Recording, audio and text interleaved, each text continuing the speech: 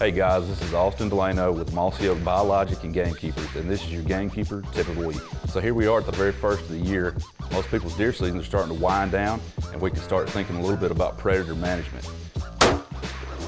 Now this can go two ways. You can be thinking about predator management for your upcoming fawning season, and also predator management for nest predators. We're thinking about our turkeys and our quail and upland birds. Depending on your state laws and where you're at, look at what you can trap for this time of year.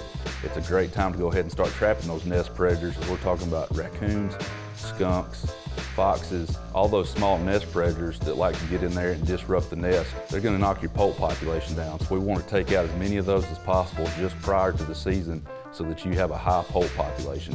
So in preparation for the late winter, early spring trapping season, go ahead and start thinking about getting all your gear together so you can help the wildlife on your property.